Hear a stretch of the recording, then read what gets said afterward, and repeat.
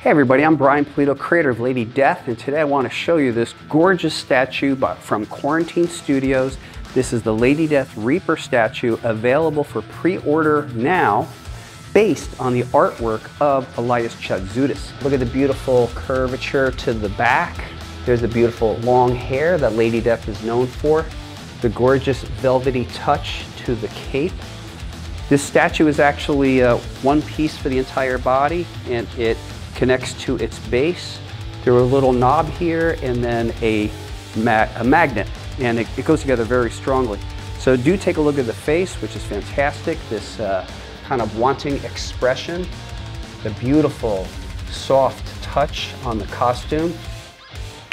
Working with Quarantine is really an honor, and we've been in business with each other for some years now, and it's just amazing to see all the various works that they do, whether it's the current Vampira, their Frazetta license. We always feel it's an honor when they put out a new statue. You'll see so much subtlety in the approach of the coloration, and it's just another phenomenal element to Quarantine, whether it's the engineering, the customer service, the packaging.